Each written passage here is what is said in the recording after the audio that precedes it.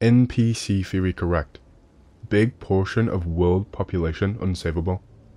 This might come off as another black pill thread, but think about NPC meme/theory. What if what the KGB agent said in interview is true? That once the population has been demoralized through falsehoods as far back as from early childhood, from schools, how their parents have been brainwashed. The parents teach falsehoods to their children. Once they've done all of that to a person, it no longer matters if you show any truth to a person. According to the ex-KGB agent whom got assassinated in the US eventually, maybe stepped out of line. According to him, once someone has been demoralized completely, no matter how much you bombard them with the truth and true information, that person cannot be converted back. You saw how many of the sheep conform to everything that the government asks of, despite the likes of WEF and Bill Gates saying, "We don't need so many people," and Gates openly hinting that they can control birth rates. I wish it wasn't so, that the NPC folk could be saved. But what if they cannot be? Should we drag the rest of what remains of the light and hope of this race to the bottom in an attempt to try and salvage something that cannot be salvaged? What if the whole reason of all of this suffering on Earth is to get rid of the bad weeds, so the good weeds get to enter a different realm, a realm of light? But for that to happen, those that are completely lost have to be gotten rid of first. Those whom cannot be convinced under any circumstances in their entire fucking lifetime that the entire life that they're living is a lie. These fucking imbeciles keep the new Babylonian slave empire's gears running. It just feels so frustrating when you try to put big effort to getting to a person, for them to give you that fluoride stare sort of reaction. I used to think that maybe severe enough trauma in life would wake them up, like a passing in the family or that of a close friend, but no, that does not seem to be the case. It would seem that just like with any other person, the programming/brainwashing becomes part of that person's identity, which the ego will then defend. We're all guilty of this to a degree, but it's basically inorganic thoughts and ideas being defended by your own sense of identity.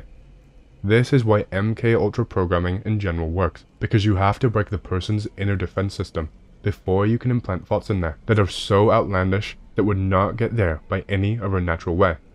It's probably not as extreme with propaganda and the falsehoods that the brainwashed parents and school institutes teach to their children and students, but the principal concept is the same. In school, it's done under peer pressure. There are different hierarchies and there is gatekeeping, and so you cannot climb in the hierarchy. Reminds me of Freemasonry, where you have to do humiliation rituals of sorts if you want to be accepted within the circles. In home, the dynamic is that the kid has to respect the parents, because they not only provide you a home and security, but also the love you need to grow. So everything they say, you have to assume is correct. Thus, if the parents were brainwashed before by their own parents, whom suffered trauma in World War II, who were even easier to brainwash, then the kids are very susceptible to falsehoods that their parents teach, provided that the kid happens to respect their parents.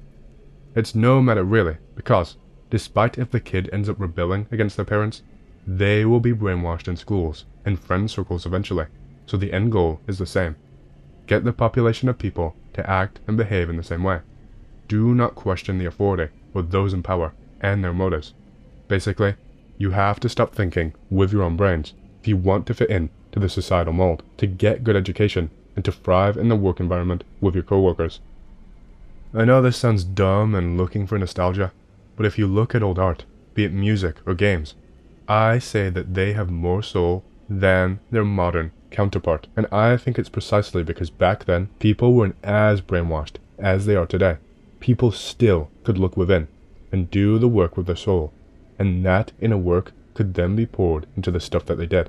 Be it work itself, be it any work, maybe even kitchen chef or good food, is truly labor of love and inner spirit. Or more directly, I think it's prominently seen art. I argue the modern art tries to be very formulaic and calculative with all kinds of different algorithms and structures, when old art was more brazen, courageous, risk-taking. Old 60s to 70s music did not have song structures that we have now in our modern music. In general though, I find it weird that there's this pattern of trying to dilute the taste for quality of the population.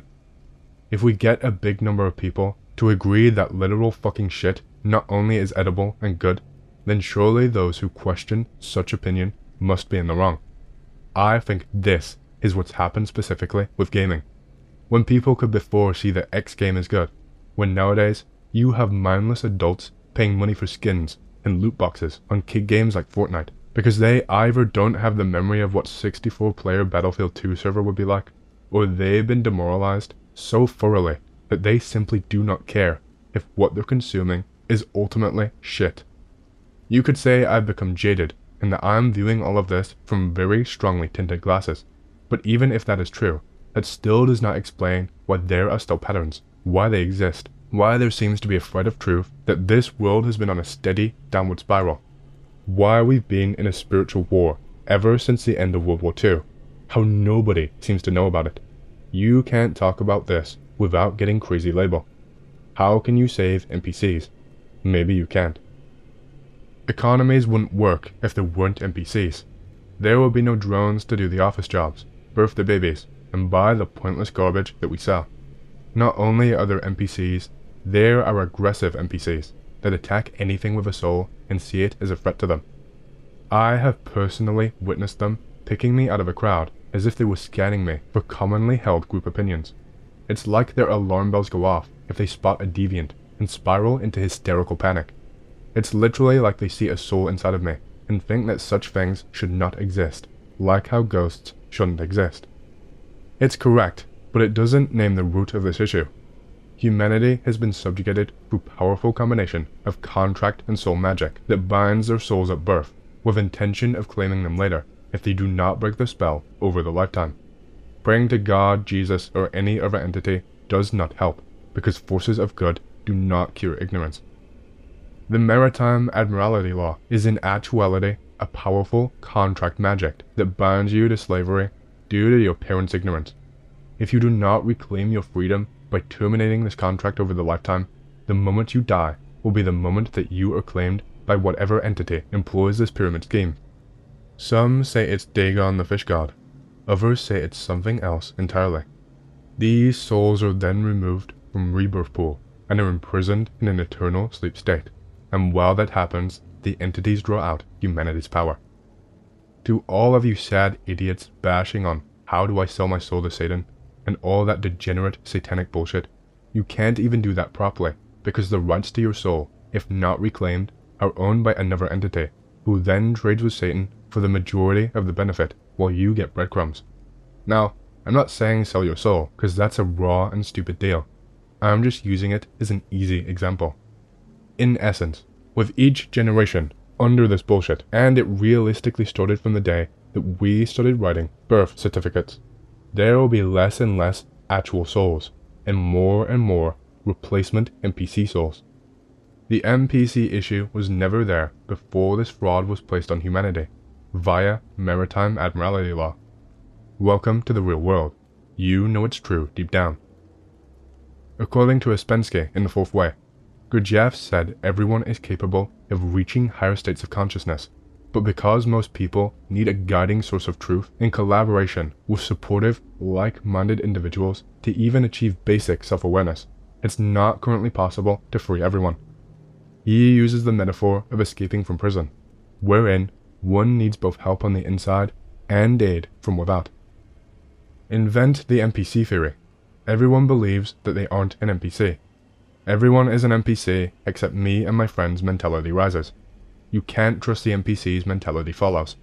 The people do not mob together, because they believe most of the mob would be NPCs. The people broken into small groups, believing every one of us, except us, are the NPCs, are weak and non-threatening to the rulers. Simple as. Except that 80% of people are literal NPCs who have no idea how hard they're getting fucked, and are unable to wake up from the programming, while a sizable minority of people, despite experiencing the same shit, somehow manage to awaken. It's because one of those groups have a soul, and the other does not. I don't think anyone is an NPC, but that humans are a hive mind, and brainwashing runs so deeply into the human psyche that they are programmed like Neo until he gets his first red pill. Then everything crashes down. Source: was once someone who would have been considered a political NPC, but woke up, realizing no one at the top knows anything.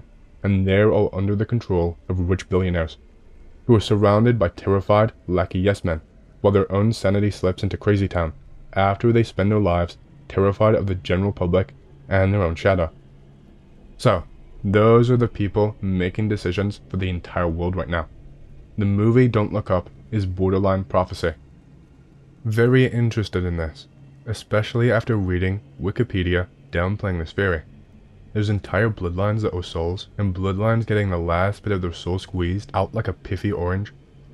The origin of the maritime law conspiracy theory is unknown, though it may stem from a misunderstanding of some nautical-sounding words in common usage in the English language judiciary, such as ownership, citizenship, doc, or birth certificate. This theory is entirely devoid of merit when invoked by litigants. It has been consistently dismissed as frivolous. That's because it's a bullshit law. If they didn't need consent over our free will, they would not bother to go through with all of this deception. Under no circumstances must it be known that there are foreign forces orchestrating the show here on Earth. Why is that, when they have such superior technology? Why go through trying to create a hive mind with deceptive tricks, where the individuals stay conscious, instead of doing it by force? They obviously need us, as a collective, to manifest things for them. Our every soul is an individual, capable of manifestation, but in group it becomes that much more potent. But the magic does not work if the people, we, know that we're being tricked to do this stuff. I really believe this. How do we break soul contracts? What would you recommend? At its core, you must break all contracts you have with the system, which means driver's license, Netflix sub, internet, etc. You also reclaim crucial documents from the state, which is the birth certificate.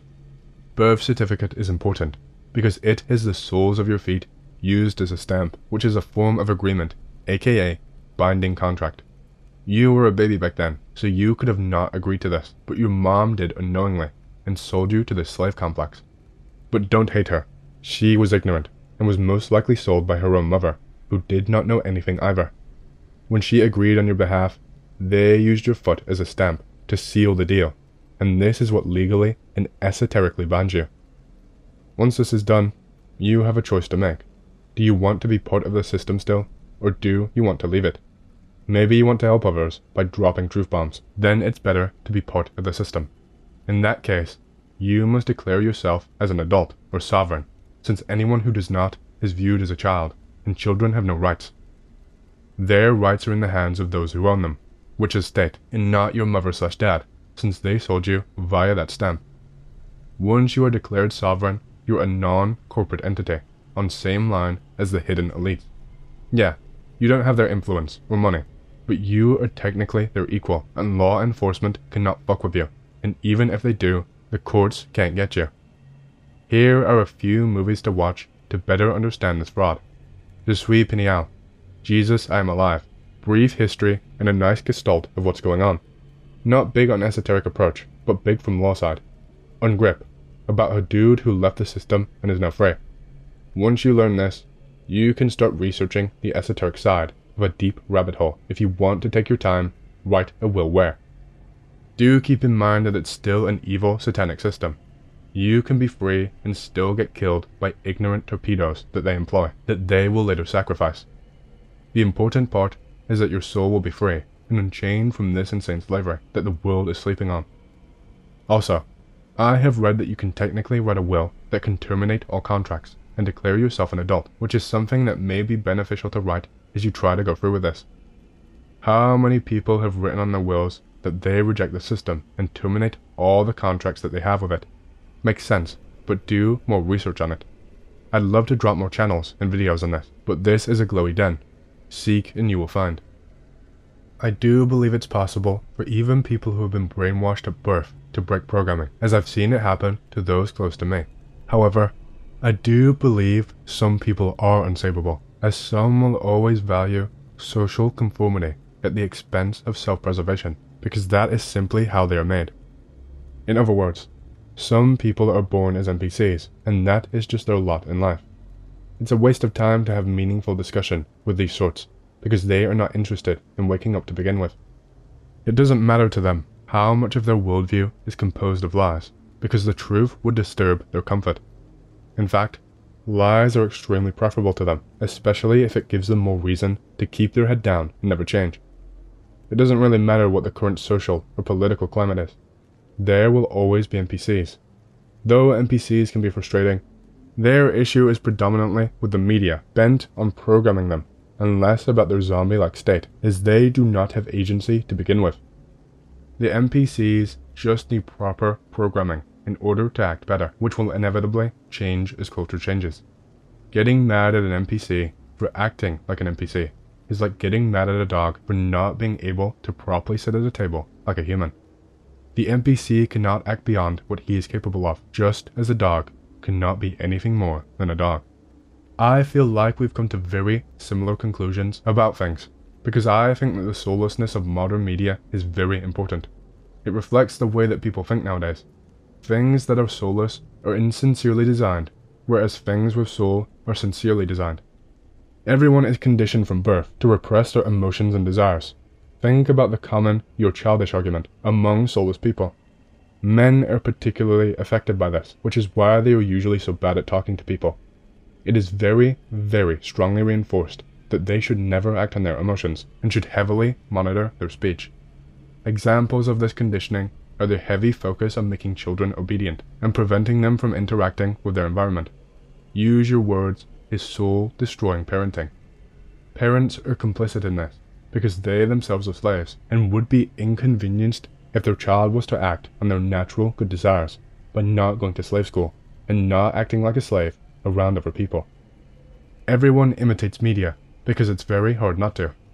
Media is what replaces our natural behavior because people who have no confidence in themselves are more comfortable imitating behaviors from other people than expressing their own behavior. Behaviors in media are weird, mean, and perverted, and you can see children who are otherwise very forgiving of people who aren't ugly beginning to be unnaturally mean to each other around the age when they and their classmates begin consuming media. I think modern children are less mean now because the media they consume isn't as mean, but the behavior they are imitating is bizarre in other ways. As a general magical trend, the world is slowly becoming lamer and more artificial with every year. This cannot go on forever because it is inefficient and stupid. The things which people mock each other for are the same things that we find most appealing in each other. Behaviors are cute or funny when they reflect the soul. In a person you like, desiring something is cute. Making an honest mistake is cute. Eating is cute. And them talking about something that they love is cute. It's funny when a toddler makes a mistake while speaking, not because we think they're an idiot, but because they are sincerely expressing their soul. However, because adults rarely experience these soulful behaviors, which should just be natural, they overreact around children who exhibit them by laughing, staring, making comments as though the children are idiots, and worst of all, taking photographs or videos of their children. This is very soulless behavior and is humiliating for children, and so contributes to a child's growing notion that they need to repress the exhibition of their soul. Personally, I think the NPC is somewhere on a spectrum of mental capacity, some being higher than others naturally, but it is diminished over time by this world and brainwashing, food, chemicals, etc. This means people who were naturally low on the spectrum from birth may completely lose the gifts over time, because they were already weak in the first place, but people who were naturally higher on the spectrum still retain some. That's just my theory. Fred was about good topics. Now it's about post these powerful organizations your power level, and how you do not want to be a slave, trying to reinforce the idea that you are a slave when you never really were one, and it's all just a psyop to get you more stuck. These contracts mean jack shit. They're only meant to deceive you, to think they do, and it seems to be working, since a lot of these glowies are posting ways to null these contracts. If you have to go through the effort of trying to null the value of toilet paper, you only make it more valuable, and give it value that was never there. That's why fiat system works, by the way. It's got no value until enough people are deceived to give it value. Do you have original ideas or thoughts? Is anything new and completely original in your memory? Probably not, because our memories are collective experiences over time. As individuals have their own experience, there is also a collective experience which is shared. NPCs evolve to their collective experience to fit in, i.e., if you don't conform and take an abnormal approach to society, then you have difficulties fitting in and enjoying your experience. There are all these supposed restrictions to enjoying your experience in time. The basics like food, shelter, etc., and also more complex, like feelings of belonging and purpose in a social group or society. This is where most of the NPC clone conformity happens, out of a need to fit in and have meaning and be happy with friends, as the force for conformity and groupthink naturally. This is happening on a larger scale in modern society, as there is more upwards pressure for conformity because individuals are more isolated, so greater general conformity is needed. Also because of the breakdown of family. There has always been society pressure to conform to do business, and basic governance structures promote a functioning society. You know, basic rules on how to function and treat each other for business and pleasure. The good news is that 83% of clones that are out there will change easily once the herd changes in direction. The herd is the herd, it always will be. Can't all be black sheep for the general functioning of your experience. We are all playing our part in developing an experience. We are all the actors that play an evolving part in an experience. You have an important part, especially if you're not an NPC and believe in yourself. In a video, can an NPC glitch and have its own experience in the game? Are you having your own experience of life? The only ones thinking most are actual NPCs are antisocial morons that don't even know how to interact with someone. My GF will be seen as an NPC by most of you. She has her own opinions. She has the ability for abstract thought. They are just as human as you and me. They just prefer the comfort of society as it is, and are just living life and trying to be happy. It's easier on the mind to trust your government and not get depressed about where we are and where we're going. Stop dehumanizing others, you tool. You are not better than others just because you have an inkling of an idea as to what is going on here. Not that Anon, but she has her own opinions. Just prefers the comfort of society. Okay, so society told her to kill her babies under the threat of a global warming or something. Would she do it? We've been under spiritual war ever since the end of World War II.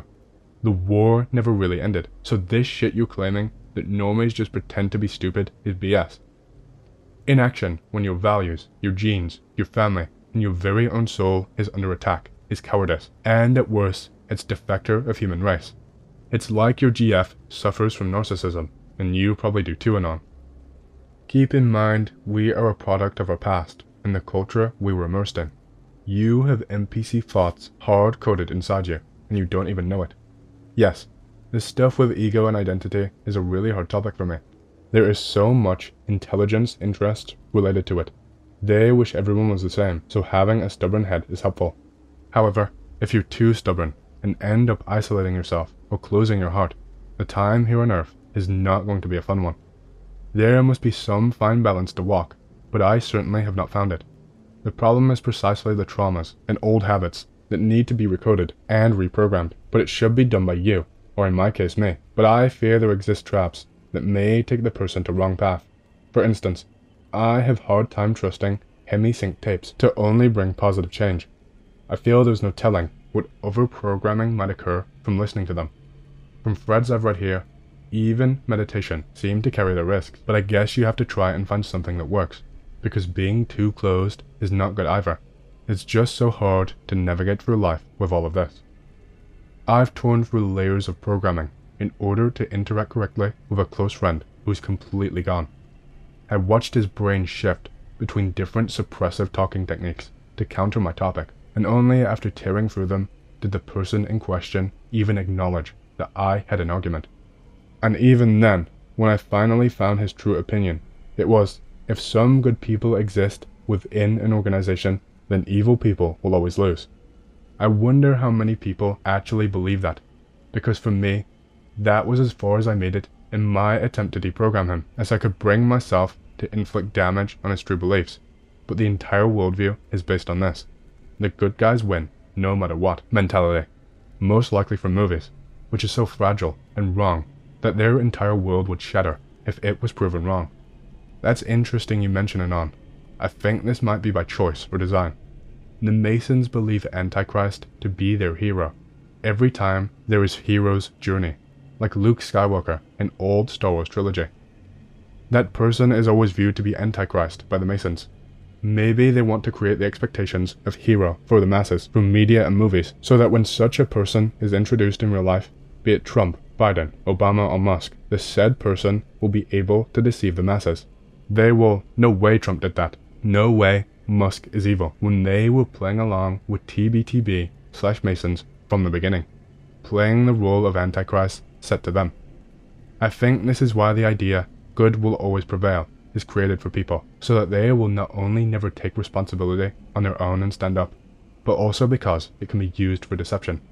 I imagine you can rotate quite many Antichrist politicians before a normie would even start wondering, wait a minute, why should I even vote if they all tell BS lies to me? And at that point is when they reset people somehow, either with some shock ritual or some new war. They can continue a never-ending cycle of next guy will be good, with the trope of a hero will eventually arrive that they've managed to sell to the public. Well friends, how's it going? Did this guy really just say, unsubscribe from Netflix and you'll be free? Well, we know what the problem is. Unsub from Netflix and GG. Easy mode life. Hell yeah. Wait.